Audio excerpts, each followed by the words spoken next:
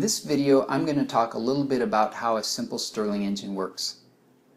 The Stirling engine is a fascinating device that converts a temperature difference directly into mechanical work. This is a simple one that runs using just a small temperature difference. Hot water near the hot side and room temperature on the cold side are enough to make it work. So if I put it on top of this cup of hot water, it'll be able to run in just a minute or two. While we wait for it to heat up, let's see more about how a Stirling engine works. Let's start with an airtight cylinder. Sometimes this is filled with a gas such as hydrogen to maximize efficiency, but ours will just be filled with air. When the cylinder is heated, the air pressure inside will go up.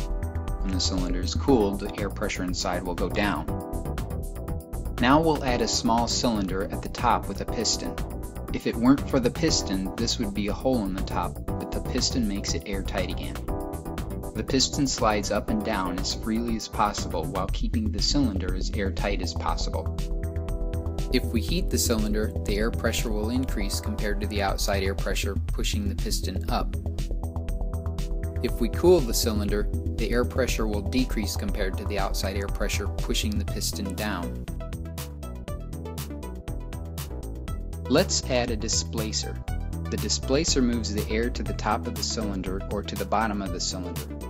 Notice the gap between the outer edge of the displacer and the edge of the cylinder. The gap is big enough to allow air to freely flow around the displacer, but small enough that most of the air is displaced to the top or bottom. Now if we heat one end of the cylinder and cool the other end, we can use the displacer to quickly heat or cool the air inside and move the piston up or down. With the displacer at the top, the air moves to the bottom and heats up. With the displacer at the bottom, the air moves to the top and cools down. Now let's link the piston and the displacer in such a way that the piston and the displacer drive each other. Notice that the displacer is at the top of the cylinder when the piston is at the halfway point. The air is at the bottom of the cylinder, so it will expand and push the piston up. As the piston reaches the top, the flywheel momentum moves the piston back to the halfway point. Now the displacer is at the bottom and the air is on the cool side at the top of the cylinder, so the piston will be pulled down.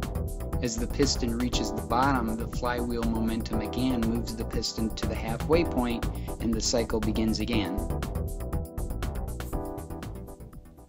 Okay, let's give it a try. We have to give it a boost because part of the cycle requires momentum. Notice that it's running counterclockwise.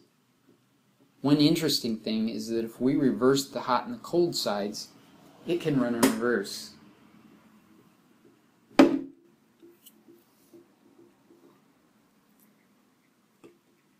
But you may have also noticed that Stirling engines don't start right away.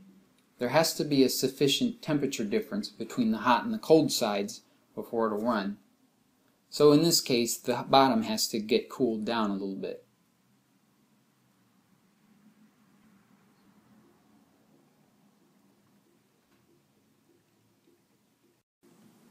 Stirling engines are not widely used, but they do have some appealing characteristics. They're quiet, they're efficient, and they can take advantage of any heat source, including renewable sources such as the sun. At its core, the Stirling engine simply takes advantage of the expansion and contraction of gases as they are heated and cooled. Thanks for watching and have a good day.